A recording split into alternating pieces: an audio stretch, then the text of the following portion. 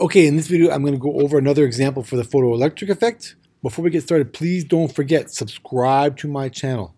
Get all my excellent physics, chemistry, and math videos. Subscribe to my channel, Step-by-Step Science, by clicking in that bottom right-hand corner, that red icon, and don't forget to click on the bell and get notifications for whenever I post new material to my channel. I've also made several other videos for an explanation of the photoelectric effect and also some other example problems, which you can link to in the upper right-hand corner when you click on that little eye. Up there in the right hand corner, those will come up and you can link to those also. But in this video, this is the problem we're going to be working on.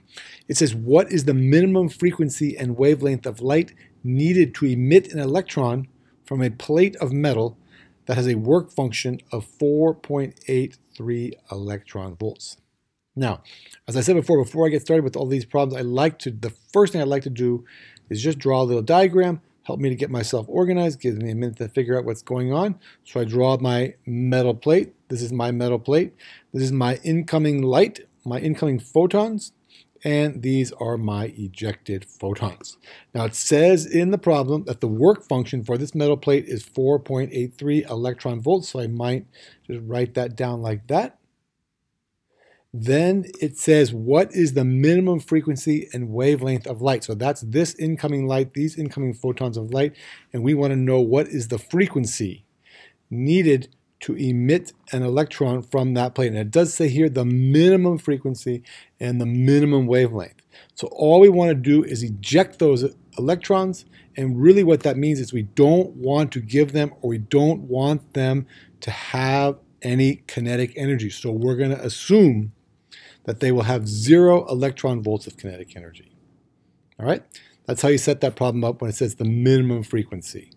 All we want to do is kick those out, the minimum amount of energy, you need to kick those out without giving them any kinetic energy. So here's the equation that we use. It says that the kinetic energy is equal to the energy in light, HF, Planck's constant, times the frequency, minus the work function. Now, as we said, the kinetic energy is 0, so we're just going to set that to 0. That makes that term go away, and we want to solve for the frequency. So now we have the work function is equal to h times the frequency. We want to solve for the frequency. That means the frequency is the work function divided by Planck's constant. So we can plug those values in. Planck's constant is 6.63 times 10 to the minus 34 joule seconds. Now the work function is energy, and we have joule seconds, Planck's constant in joule seconds.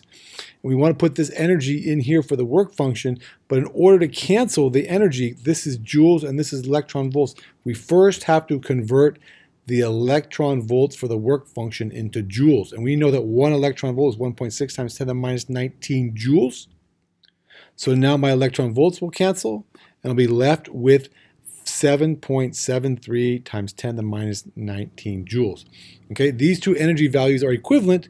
It's just that in order to put this in here so that we can cancel our joules and be left with frequency in seconds, or 1 over seconds, or hertz, then we get that that is 1.17 times 10 to the 15 hertz.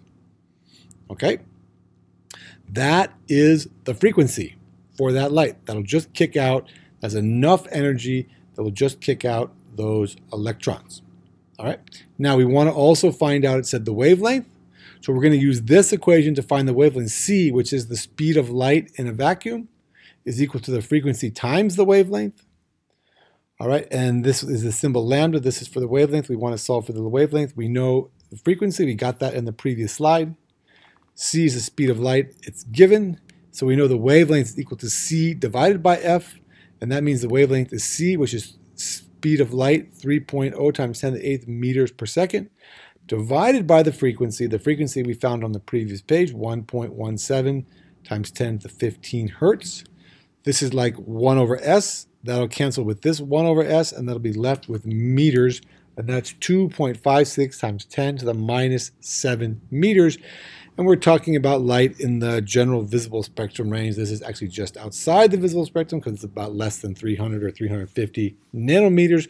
That turns out to be 256 nanometers. Okay, so that is the amount of energy, the frequency, and the wavelength for the corresponding energy that has just enough energy to kick those electrons out without giving them any kinetic energy. 0 electron volts of kinetic energy. Okay, so there you go. That was a nice quick example. I think it's a little interesting when it says minimum frequency. Thank you very much for watching. I hope you found that video helpful. If you did, please do all the following 4 things.